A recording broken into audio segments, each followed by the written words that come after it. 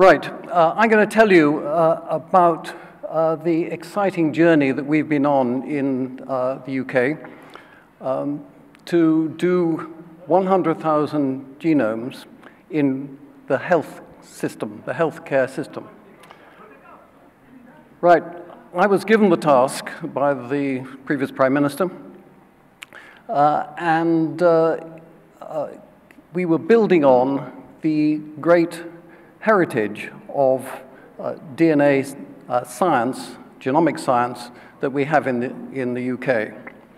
The task I was given was to, first of all, create the infrastructure to introduce genomic medicine into the health system. Secondly, to build a genomic and clinical data set in the country of a scale at least 2 orders of magnitude greater than existed anywhere in the world at that time. Thirdly, to accelerate investment in genomic medicine in the UK. And fourthly, and hugely importantly, to carry public support. I could tell you a story on all of those topics, but what I'm going to concentrate on in the few minutes I have with you is the creating of the infrastructure to introduce genomic medicine. So why is this difficult? Well, it's difficult because health all over the world, health systems all over the world are inherently heterogeneous. That is, each part of them, each clinic within them, each silo within a hospital can operate almost entirely upon their own data. And they're under the control of the local clinical specialists. And therefore, they can perform their function basically within their own bounds. Genomics breaks that model because in order to have a worthwhile diagnosis on one patient, you have to compare that patient's genome against all the other genomes that present in the same way. That means you cannot afford local systems to introduce artifacts in their own way. It has to be done in the same way. So this is the first time medicine has to operate on a completely across-system basis. So that's very important, and that means it has to operate to common standards and practices. And on top of that, there are all the practical challenges of doing the recruitment, the consenting, collecting the data, doing the biobanking, doing the sequencing, doing the bioinformatics, correlating with the clinical data. All of that technical challenges are there as well. And so, in other words, this is a whole complex system that you have to put in place in order to make genomic medicine work. So, setting off to do the 100,000 genome project, how did we go about that? First of all, the government created a wholly owned company to do it. That was actually turned out to be quite an important move, actually a very important move, because it brought the various levers of action, notably the money, together in one place, so we could operate a system within a coherent command structure to achieve this first pilot phase, which is the 100,000 genome project. We obviously worked intimately with the National Health Service and the people within it, and the National Health Service helped us and commission 13 genomic medicine centers across the health system, which themselves coordinated the activity of 85 hospitals within the whole system that we were looking to operate. We built a centralized platform for the informatics, had a centralized biobank, and a centralized sequencing center in close partnership with Illumina. And that was those key platforms which we were able to operate off. We also built a single safe data center, high security data center, and we initiated a protocol which says the data would never ever leave that center. If people wanted to see the data or to operate on it or to research on it or to make discoveries on it, they had to bring themselves to our data center. This was crucial in getting public buy-in to what we're doing, and I could tell you a lot about that if anybody's further interested in that. And of course, we had to standardize on common standards and protocols. And to give you an idea of the importance of that, is that when our target was rare undiagnosed diseases, and also on cancers. In other words, two disease syndromes which are clearly diseases of DNA. In regard to cancer, we quickly found that the standard protocol throughout the world for surgery, which is on taking a resection or a biopsy, you dump it in formalin, simply did not work if you're going to do whole genome analysis. You do so much damage to the DNA, particularly ultimately in the extraction of the DNA, that you end up with a very noisy genome. And the only way you can get through that noise is by sequencing at colossal depth, and that is just economically not viable. So we were faced with looking for alternatives to that, and after a good deal of experimentation, we decided that would be through changing the basic protocol to fresh frozen. Now, I was told at the time this is impossible. However, the fantastic news is that the hospitals in the UK have managed to do that. So we have changed protocols en route to a genomic diagnostic to fresh frozen.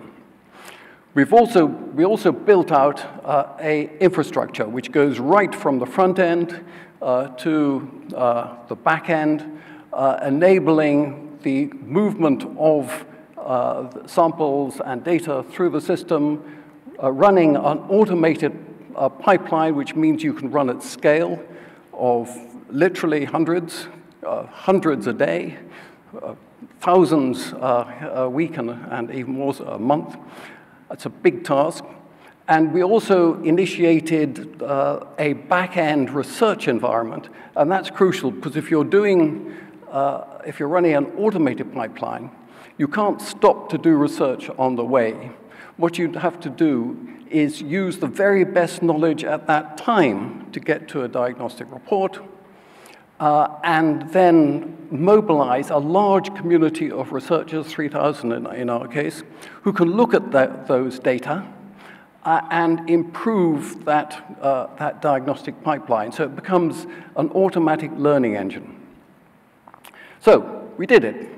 We've done more than 100,000. There was a glorious moment in the second week in December when we ticked up over the 100,000. We had a big celebration at that moment. And it was a wonderful thing, because this time last year, I still had nearly 60,000 to go, because we'd built the infrastructure, and now we had to see whether it worked. And I had 4 different contingency plans in case it didn't work. But it did. And we got there, actually, just 2 weeks early. So, what next? Well, what next is that the government has taken the message that this has really worked in the health system. And so the next target is 5 million, which our new Secretary of State has given us over the next 5 years. I'm not going to go through all elements of that, but what that says is the UK is absolutely committed to genomic medicine at scale. And why is that? That's because, A, we can build upon the infrastructure that we have built out in the UK, i.e. the informatic infrastructure and the physical infrastructure that we have built out in the UK. And the informatic infrastructure is extremely important because to run it in a way that you can run it at real scale, lots of different elements of it have to work smoothly together. And therefore, a coherent set of applications which work together is crucial to that, and we have built that out. So where is it going? Well, it's this, that in the future, as we see it, a genomic test will be available on everybody's health record. That's what we look for. And why is that? And that's because that gives you a background for the individual characteristics of each person to be tested against the way in which they present. When I say the way they present, I don't just mean the classical health record that you see all over the world today, but we also see the enormous advantage of what is coming from the digital world, where almost everybody will have these things on their wrist, providing real-time data, much more valuable than much of what is on the health record today, plus Internet of Things data from within their homes and their offices, which provides a vastly richer source of information about each and every one of us. If you then compare that with the specific data relating to an individual, the variants that each of us were born with, we can then relate that to the huge data set which we are collecting for the whole population, and in our view, that will be connected to other populations across the world. So the world overall will be collecting a vast data set of variants and how they can be interpreted. That can be put into a learning engine to provide for each individual as they present with conditions, or even before they present with conditions, with advice as to how to treat whatever conditions they've got, or more particularly, to help organize their lives. I see that prevention is regarded as crucial in the Gulf world, and that is exactly how we see it in the UK. That what we need to be about is wellness, not health.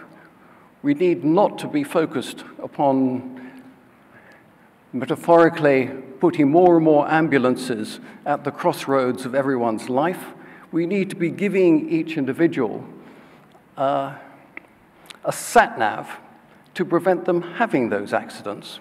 And this is how we can do it, by integrating what we're getting about the individual in terms of the variants that they particularly have, plus what we can determine from the now rich set of data about the way they're living their lives, and we can integrate that together into something which is, as I say here, a personalized precision health service. And what does that mean for the health service?